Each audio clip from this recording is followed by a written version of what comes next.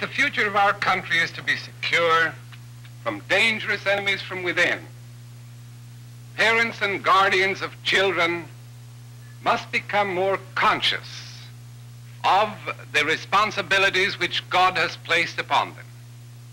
We must become more virtuous in our own lives, that we may teach more effectively the lesson of proper citizenship by example as well as instruction.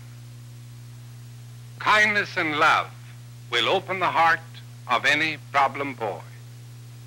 That heart will melt within the warmth of the sunshine of love.